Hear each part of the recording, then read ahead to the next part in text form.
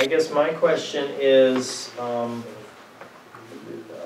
where you've indicated in the letter that you're having a problem connecting with the state fire marshal. Is that what's going on with that? So, Lynn Benander, President and CEO of NorthEast BioDiesel.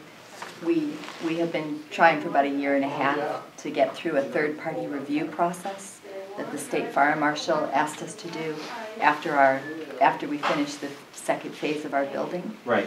And the state fire marshal who serves this part of the state resigned, and so there's only— Who is that? Dana. I don't know his last name. So there's only one person, Jake Neuenbauer, who's doing that. He's not the state fire marshal; it's the state safety inspector, or something like that. There used to be two, now there's one, and he's just backlogged. So we have a third-party review requirement, but it's not clear how to go through it. So we're waiting for direction, and it hasn't been clear what it is. We're willing to do whatever we need to do, but since May of 2012, we've been trying to move that process forward, and we have not been successful.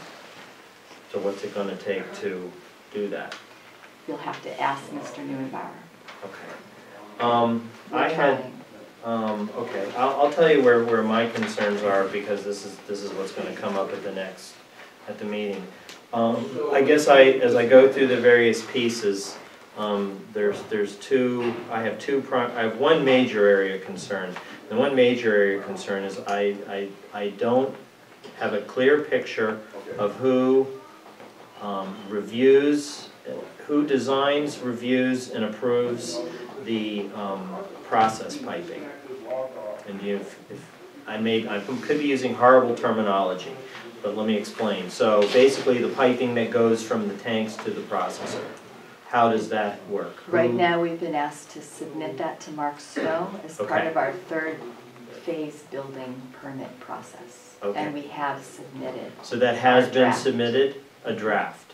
Okay, so I can contact Mark Snow at least and the technical review that you requested at your last meeting, I had a hard time because Eric didn't want to have it. Eric didn't do anything with it. So I did meet with Mark Snow and Ed Jarvis, presented all of the plans, showed nothing's changed with the second building permit, all the steps along the way. I gave them all of the prep for our third building permit, but I think they're all set. The only thing they asked was that I hear back from Jake Neuenbauer about how to go through the third-party review.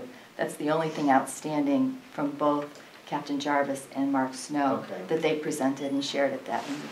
I will definitely talk to Mark. I had a question based on the email that was sent to us, and I don't know if I can get the chain right, but it was from Paul DiCarlo to Carl Koslowski, Bob Seppi, and Beneder.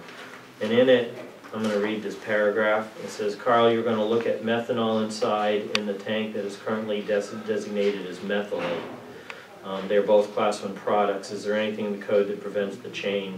I understand Bob's thoughts and objections, but management wants to reduce costs and use of interior tank for methanol, and totes for methylate inside will reduce the cost of adding a methanol tank outside piping and fencing.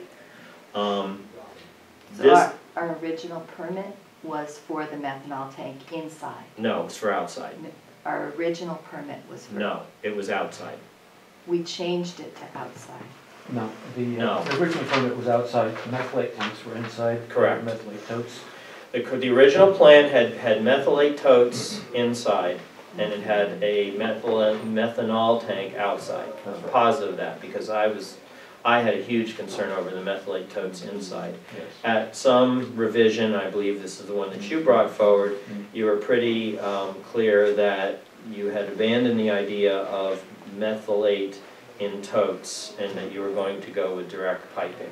Okay, but then I found out that there is no American manufacturer of methylate. This is a particular methylate compound called potassium methylate. It's unusual in the industry. We talked about that the last meeting. It is required for our particular process, and this comes only from two sources in the world, one in Chile and one in Germany.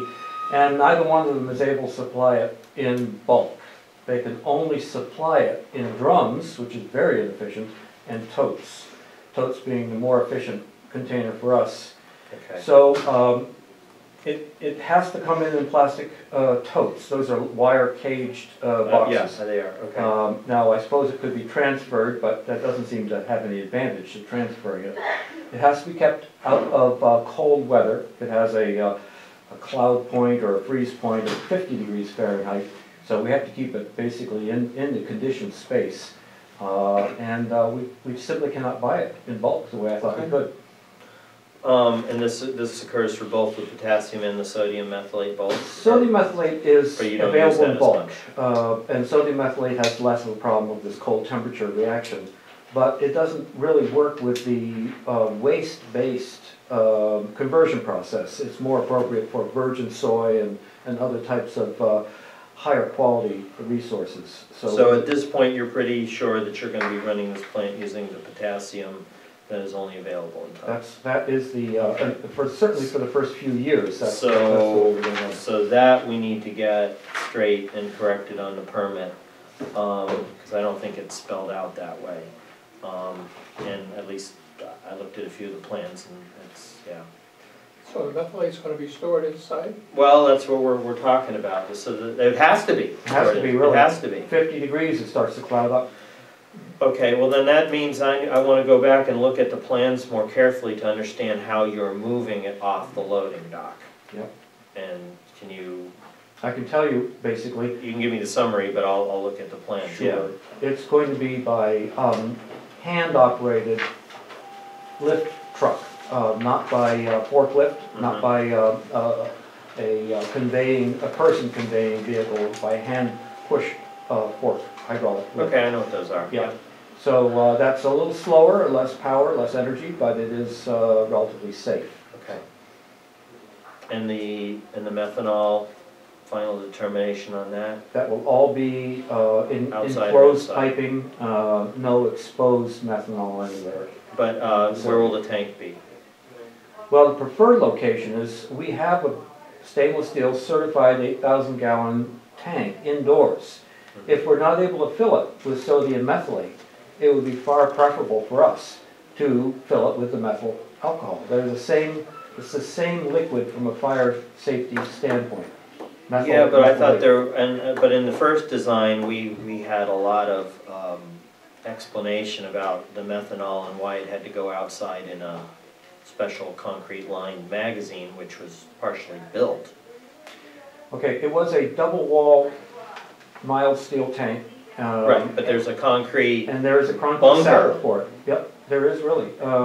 That has no further purpose, in my opinion, at this point. I cannot see, nor have I ever remembered seeing any explanation why the methanol should be outside. I thought it was for vapor and venting and fire.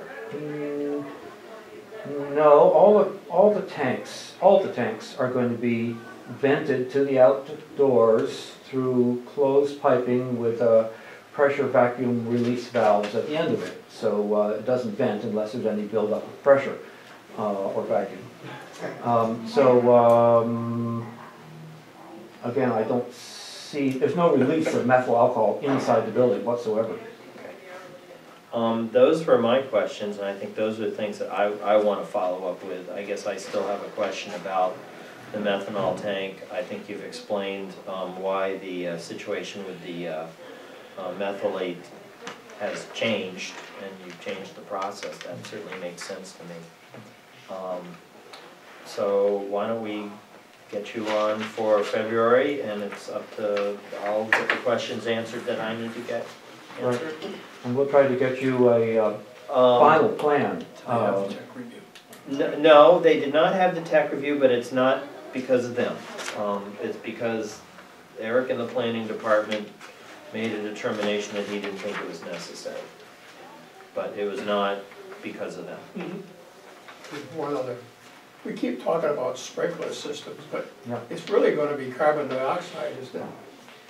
No, the interior sprinkler system is a wet system. It is set up as a wet system. There is a sprinkler system on the loading dock, which is a dry system. Yeah. but interior is water. And foam. I thought And that foam. when you had oil products, that you didn't like to use water on it because it spreads it.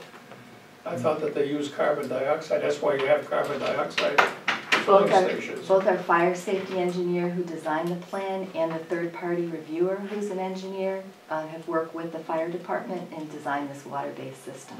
Water-based? It's all going back to water now. Yep. I mean, All right. I don't have any experience with process engineering, but I certainly can tell you that fire suppression's going back to water. Yeah. And It's the safest. More of it too. Yeah, it's the safest and this area. the technology is understood and, but, okay, I guess that's where we are with this, so Okay. we'll certainly have this on in Yes. February and we'll get it wrapped Can I ask up, a please. question? Yes.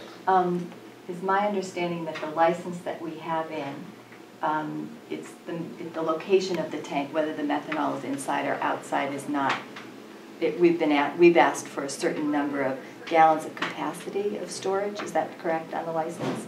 But you would like to see an updated, It's gotta be the license should be, have containers and locations of containers.